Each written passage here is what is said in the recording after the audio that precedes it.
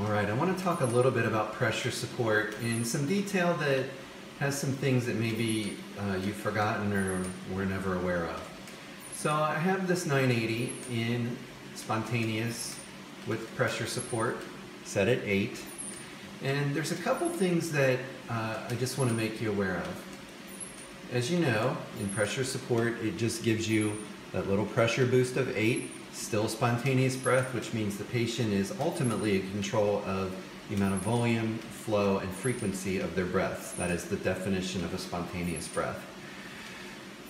I want to talk about these two buttons here, ESENS and the Flow Acceleration, which can also be called rise time on the servo and slope on the dragger. I like what Puritan Bennett calls it in flow acceleration. And so let's talk about that one first. Basically, flow acceleration is how fast it reaches peak flow.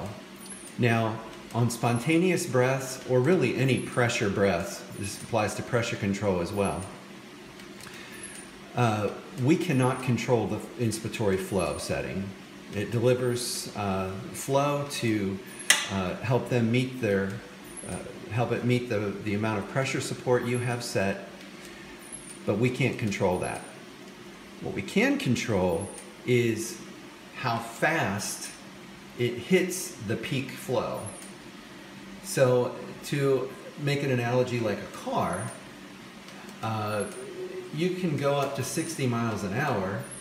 Let's say you have two cars going to 60 miles an hour. They're both going to hit the same peak speed, but one may accelerate faster than the other. And that's essentially what we have control over here, is that acceleration. Now you might say, well, why would I care about that? Well, people can be very sensitive to the amount of flow that they have, especially in our COPD population, people who are very short of breath, air hungry. They may want their flow really fast, and so we may be able to tweak this in order to provide a little bit more comfort for them. So you might say, well, why don't we just set it high on everyone so they get their flow acceleration really fast? Well, if you accelerate it too fast on airways that have a lot of resistance, it creates very turbulent airflow and actually can create a little spike in pressure and can make it hit its preset limit earlier, therefore not really providing as much support for them. Okay, so if you look at the steepness of this waveform, this is the flow over time scaler, and it's kind of laid down a little bit. It's accelerating very slowly. Okay, the patient's not getting their breath very fast at all. I'm gonna go ahead and speed that up and see what that does. Oh, look at that. Much straighter. You can see it's spiking a little bit though, because it's so fast, and this is going into an open test lung. Think about airways that are really, have a lot of resistance in the way. It may spike that up even farther, and it may hit that 8 sooner and not really provide them as much support. So most of the time we don't need to play with that a whole lot. You can just leave it set at the default, but there are times when you'd want to play around with that. If they have a lot of resistance and you're spiking, you might want to lower it. If they appear air hungry, dissynchronous with the ventilator, you might want to raise it a little bit. And this key is available on really any breath that delivers pressure. The other thing is the ESENS. This is expiratory sensitivity. Now this one is very useful if you know what it's for. All right, let's talk about cycle. What cycles breath? That means what turns the breath off. And in pressure support, you would think that it's pressure. You'd think it hits the pressure and it turns off, but that's not actually what cycles or turns off a pressure supported breath. What turns off a pressure supported breath is actually flow. And so the way that this breath works, a pressure supported spontaneous breath, flow goes into the patient, flow stops going in once it hits the pressure, okay? I know it sounds like I just contradicted myself, but I'll get to it. Once it hits the pressure, it's pressure limited, not cycled. Once it hits the pressure, flow starts to decrease. And in this case, I have the ESENS set at 5. Once that flow drops to 5% of the peak, so somewhere way down here, they can exhale.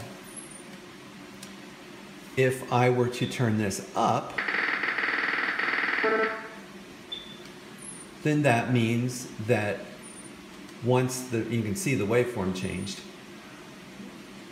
Once the flow hits 80% of the peak, they can go ahead and exhale. Now, you might be asking, well, when is that useful? Well, specifically, it's useful when they have a leak. So let's go ahead and roll this down to something kind of lowish. And I'm going to try to mimic this. Now, I'm going to make a little leak in the circuit. And what's going to happen is, if you think about a leak, the ventilator is going to try to maintain this pressure support of 8. And to do that with a leak, it's got to keep pushing flow into them. And if it keeps pushing flow, then flow never drops and the breath doesn't turn off. So what you end up with is a really long I time. Now, pressure supported breaths are flow cycled, but if it doesn't drop to that flow to turn the breath off, there is a secondary timeout, and I can't remember what it is. Might be 3 seconds. Not sure. We'll see. But it's long. Okay, so I'm going to create a little bit of a leak here. Might have to play with it a little bit. I'm going to create a long... Oh, there it is. Look at that.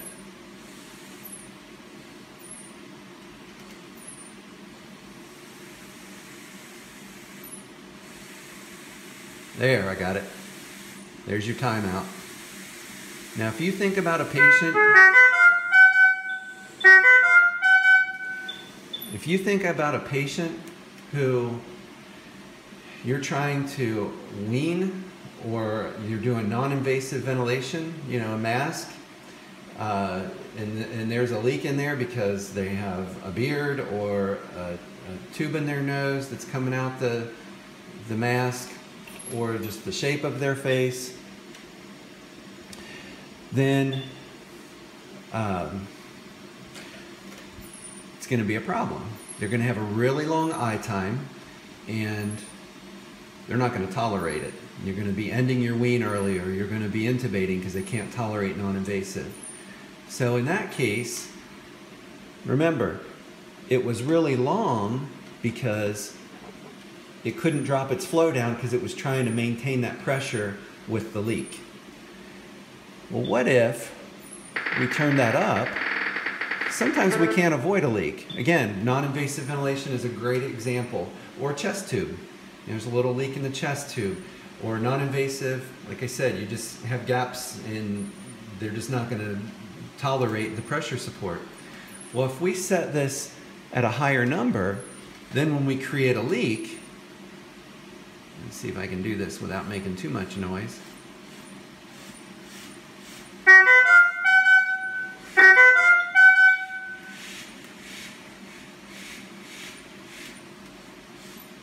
Okay, see how it turns off then? Actually, it's turning off really fast and it's very sensitive right now. It's hard to mimic a leak, but you get the idea. It's not that long inspiration. If this were a true leak on a true patient, it would turn off the breath easier. I have it's in flow sensitivity, and it's losing a lot of flow, so it's auto triggering is what it's doing. But normally the patient would have a situation where this turns off easier, and therefore they're going to tolerate it much better.